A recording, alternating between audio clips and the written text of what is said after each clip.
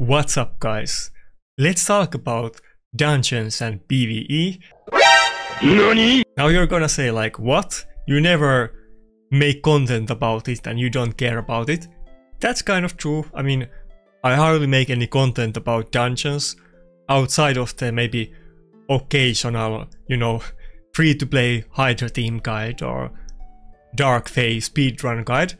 Those are pretty much, as far as I go. And I'm, pretty like pragmatist PvP player that I care about arena and PvP. When I do PvE content, I want to get all of it done and complete it in order to maximize the gains that I can get for PvP, of course. And I want to do it with as little effort and as little resources as possible. Meaning that I don't want to put my good gear on champions that I use on some clan boss or whatever.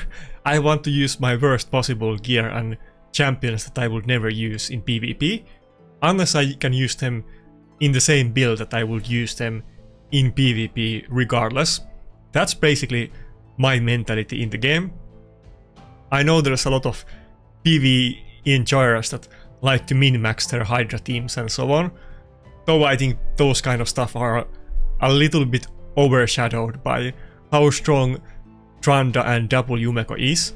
But regardless of that, I try to do everything in PvE, not in PvP. PvP, I min-max, I try hard, I want to win, I want to compete against accounts that are like trillions times better than my account, but not in PvE. PvE, I just want to get all of the rewards and hopefully full auto AFK, that's what I want to do. Without losing battles and so on. And what happened recently that was very good for me and everybody and kind of shuffled the deck is the change that they did to the new dungeons. I hope that's the point of this video. I kind of want to talk about the new dungeons. Not the most newest one, but the other three new dungeons. Iron Twins, Sand Devil and Phantom Shogun. All of those three I think were kind of overly too hard. And they are completely necessary if you want to progress in the game. Like, let's say that you can't make a team to farm Fire Knight 10. I don't think... I have, as you can see, I'm not even farming it. I have like 7-minute Fire Knight 10 run. You don't need a good... I mean, I could make a good team, don't get me wrong. I could make 2-minute or 1.5 minutes for Fire Knight. I could literally do it with this exit setup if I put my good gear on them and speed tune them for PvE, but that's not what I want to do, that's not what I'm about.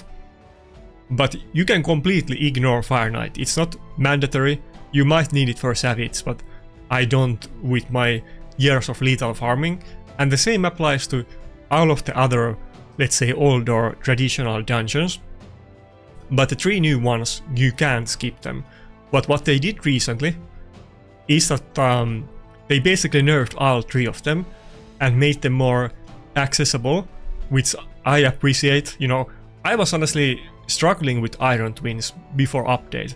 I wasn't speed farming this, and I was even getting some losses every now and then, unless I used a lot slower team.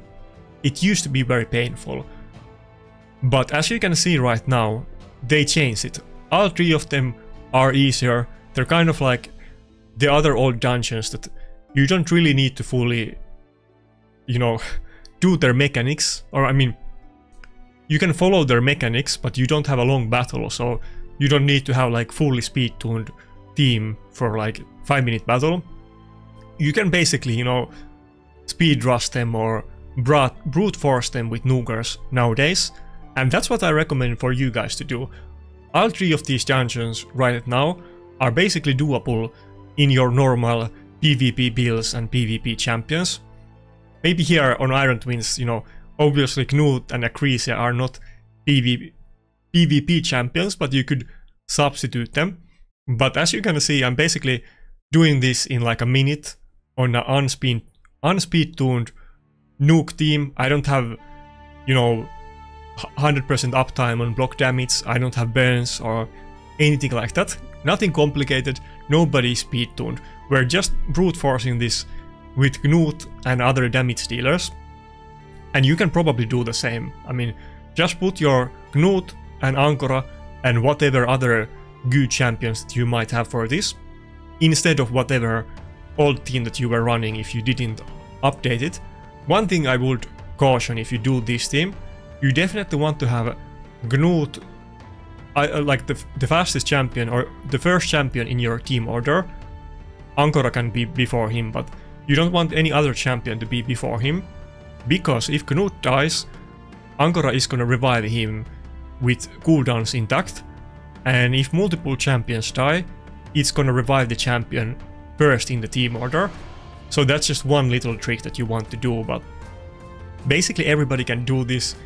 If you didn't already update your Iron Twins team, now it's time to do this and go with this setup. This is not like a detailed guide that what specific champions you have. I know you might not have Acrisia, he's not mandatory.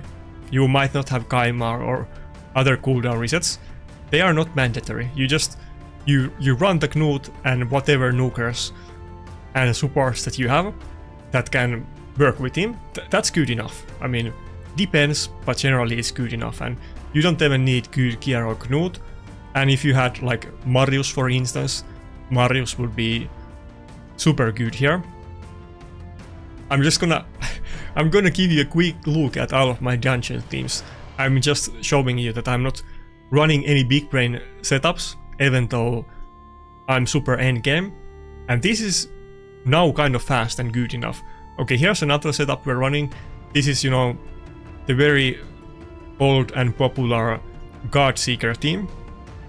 But right now we're just running Knut and Godseeker and bunch of supports that, not supports, bunch of fodder that we're leveling up for tournaments. And you can have it with, there's a lot of, you know, options for the speeds that you can have, but basically you want to have a really fast Knut. I don't know if he's fast enough. I think I stole some of his gear. I don't know if he goes before the boss anymore, but you want to have like 270, or I guess is the boss 250. Boss might be 250, so maybe my Knut still goes first, but he was like 10 speed faster a couple days ago. But basically you want to have like Knut that is 250 plus or something like that, faster than boss, ideally, but even if it was slower it wouldn't matter, it would just be slightly faster than that, and then faster that way. And then you want to have like a tanky Godseeker. Again, we're like 200 speed, I think you could be like 10 or 20 speed slower than this. And this is the basic old setup, but this used to take like 4 minutes for people, but now you can safely do it with Godseeker Knut, and you don't really need to worry about that. And the same is gonna apply on Phantom Shogun as well. I'll show it to you after this, but let's do the full battle, so I'm not, you know, BSing here. I wanna show the full teams and you can get an impression what it looks like. My point here is that you might even be able to do better teams than I'm doing. You probably can do the same teams though. If you didn't update your 3 big teams here, then it's about time to do it. And it's kind of the same right now with the Hydra rewards too. We get the extra chests if you hit 1.2 billion. That might be kind of hard for people to accomplish. It kind of, you know, it heavily depends on your champions and gear. Some people can easily auto that with 1 key, some people can't do it manually no matter how hard they try. But if you can do it, now is the time to de-gear your PvE champions. Maybe you don't need one of the specialists that you had built for these dungeons. You don't need to have like 270 speed Godseeker anymore. You can remove some of its gear pieces and maybe put them in your arena teams, maybe your Hydra teams, but something more important. You don't need it here anymore. I know for some people the pinnacle of raid is Hydra, and that's what's important to you. If Hydra is important, then de-gear your champions here and put them on Hydra. But if arena is that thing for you, then go with that. Me personally, we were kind of, you know, tryharding with my clan, that we were hopping clans in order to reset our Hydra rankings every like 2 or 3 months. We only did it like, you know, once because our clan is like 3 months old, but that was the plan. But then when we got the new addition of sieges and we got the new extra Hydra loot, nice, we got some chaos dust. With those additions, I don't think we're hopping clans anymore, and we're just sticking with the same old one. But we are getting lots of extra stone skin and protection accessories now with the 1.2 billion limit, or not limit, but if you get up to 1.2 billion, you keep getting chests, and we're basically limiting our points around there. Sometimes we might go a little bit higher to get the win, but we're not trying to climb up in the rankings, and we are not asking people to do as much points as they can. In fact, the opposite. We are asking people to do not more than 1.2 billion points in my clan, unless we decide at the end that we want to do it a bit more. But we have kind of, you know, try-hard crew that maybe not everybody can do much more than 1.2 billion, but then there is some people that can do maybe 10 or 20 billion or 70 billion or whatever, and they save one key at the end, and then we can kind of shuffle. But okay, that was too fast. I didn't even have time to talk about this dungeon. But basically we're doing the same thing like most clans do in CBC. We're not trying to do the most possible points that we can every time. We kind of take it like one Hydra clash at a time, see how much points the enemy clans do, and then try to wiggle if maybe we want to do a lot of points and take the rank 1, or maybe take the rank 2 or something like that. Just like in CVC, you know. If the enemy clan is doing 10 million points and the first reward is maybe reaction banners and the second reward is whatever blood shield item, you could just go 1-2. You don't have to try to win every time. That's kind of what we're doing. We're saving our effort and time for a better time and picking our battles. If you do the highest points that you can every time, you're just gonna get harder enemies, and it's not really gonna improve your situation in any way. That's kind of my min-maxer, you know, free-to-play doomer take. But let's talk about the Phantom Shogun. So this is what I'm running here. Again, I'm just running my basically PvP champions, and that's it. You only need one cleanser right now, if you can kill it enough fast. In some other comps, if the boss takes you a lot longer to kill, you might need double cleanser. And of course, if you're a god, you can do it without any cleansers, and you can kill the boss in a couple of seconds. But as you can see, we're kind of running like a meme team here, that we have Ninja, Rotos and Galleos as far as nukers go, and then we have double nuker, and as you saw, this is totally enough to do it. So look what your account is, what champions you have and so on. Basically put your best nukers here and one cleanser, and that's pretty much it. You don't need a specific speed tone, apart from, depending on your cleanser speed, you might want to have it to open with like some other skill than cleanse, because you obviously don't want to waste it before the boss does debuffs. But you don't need to look up a guide or a speed tune or really think about too much here. And that's it. I mean, that's basically what I want to say. Chill out on the dungeons. They are not that big deal anymore. Obviously, you need to worry about Chaos City and other BS we got right now. The new dungeon, but I don't think it's that hard. And if you're not into PvP, then it's not a big deal. I think I'll save the new dungeon for another video. So this is about the old ones. As far as my Hydra teams go, I can quickly show you them as well, but like I kind of already explained, I'm not really trying to do my highest points I can. In fact, I'm doing full auto, and on top of that, low points on purpose. I'm cancelling my keys and not doing my max damage. But actually, I kind of have a good nightmare team. Well, for some people this is godly, and for some people this is a very crappy team. But I kind of have a good team that can do like 200-300 million damage full auto, which is of course gonna be a lot more in points. But I happened to pull Mishinaki recently, and I got Acrisia long time ago. So I'm just running, you know, random basic team, and even in here I'm using Xena and Duchess that are in PvP builds that are not specifically built for this. As far as Lady Kimi and Tuhanrak go, they have like really crappy gear.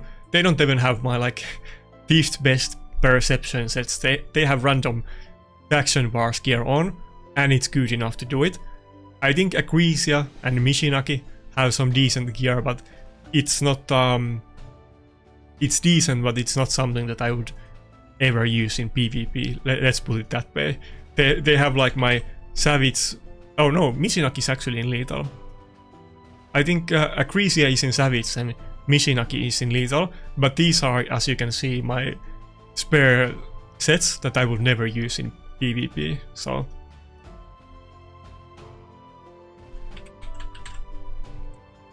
as you can see, I'm not passionate about PvE.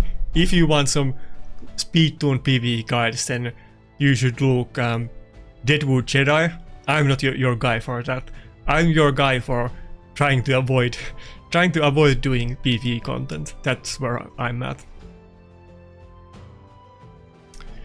Anyway, that's it. I mean, I just wanted to highlight that the dungeons are not that hard anymore. Don't take Hydra too seriously, especially now with the 1.2 billion points. Obviously, you can do whatever you want, and if you're in a clan that really cares about it, you probably have pressure to do Hydra points. And even though, you know, I love Mad, they were really nice for me for many years, and I'm still kind of surprised that they ever let me join them in the first place. But one of the things that I really disliked in the clan was that I kind of, you know, felt pressure to do high points in Hydra. That's not something that I'm into, and it feels super nice now to be in a clan where I don't have to worry or care about it, and everybody, you know, everybody shares the mentality, and we don't have any pressure or drama about it. By the way, shout out to Arena Enchorers. Hit me up if you want to join. We are the new top arena clan in the game, for sure, you will see. But yeah, this is where I'm at. We're getting the 1.2 billion from chest, and that's basically good enough. In the end of the CBC, we might do a couple million extra to get to rank 1, or maybe we don't if there's a big gap, but we're chilling, we're having fun, and we're not really bothered or pressured by the Hydra obligations. You can just focus your time on other things that you truly care about. And of course, you know, some people care about Hydra, but even if you like theory crafting Hydra teams, the issue with that is that there's really not... You can theory craft teams and build them, but they're not gonna be better than Tranda and Yumeko, and you're gonna have to auto that for like 1 or 2 hours every week for every key that you do. For me, that's not fun, that's not, you know, enjoying the game, so I'm not about that, and I'm not advocating for it, but you guys do what you're into. Anyway, that's a long rant. I don't know if anybody cares about this. I hope you found it useful or helpful or whatever. If you don't, then let me know in the comments that it was a horrible video and so on. But that's it. Have a nice day. See ya.